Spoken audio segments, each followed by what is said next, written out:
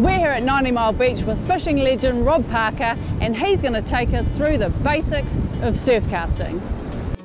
I like these guides, eh? Oh, nice. Yeah, big guides are good on a rod. I like them, when you give that 5-ounce sinker a bit of a hurry up.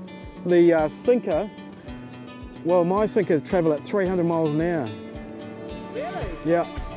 I grew up with a tall rod because when you stand in the surf, you like to keep the line above as many waves as you can, especially if there's a drift down the beach, which not many days you can fish on this coast and there's not a drift down the beach, so yeah. So I like a tall rod. I mean, it's a preference really. I mean, not everyone likes tall rods. I mean, it's just what you get brought up with, I suppose. It's a 14 footer, so the ones I use very similar to this are 15 foot. My rod cost me 150 bucks 20 years ago. And shut the gate, eh? Yeah. This is really basic. I grew up using this, a swivel, a line to a sinker, and a line up to a hook.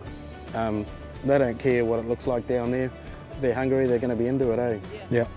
Yeah. The shorter the rig, the better. The more swing you've got on it, eh?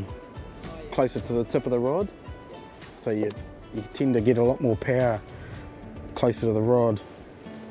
Hey, I love small swivels, eh? I reckon smaller the swivel, the better the turn, eh, in the water. I don't know why big swivels seem to don't turn as much, but okay. So we've got about a 6-ounce rated rod. We're not going to use 6 ounces because I'm not that strong anymore. So it works like an anchor, eh?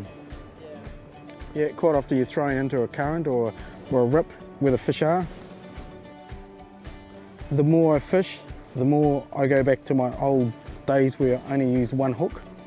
So that hook there is what I would call perfect. Oh, yeah. You know, like sort of one piece of bait, one hook, 5 burrows, anything up to 8. You can just tie a knot, whatever you're comfortable with, but I prefer the snell, and you can Google them, they're everywhere. Yep. Even TikTok got them. I don't know whether you can see that, but it's got a nice barb on it. Once that fish gets hooked, it'll be pretty hard to get off that. So there she is. Just basic, eh? I just find that 2 hooks seem to get tangled up a bit more. When you get hooked on a single hook, a fish on a single hook like that, very seldom they get off, especially a snapper, eh? I don't know why I think it's simple, you know? Keep it simple. And that's me, that's me.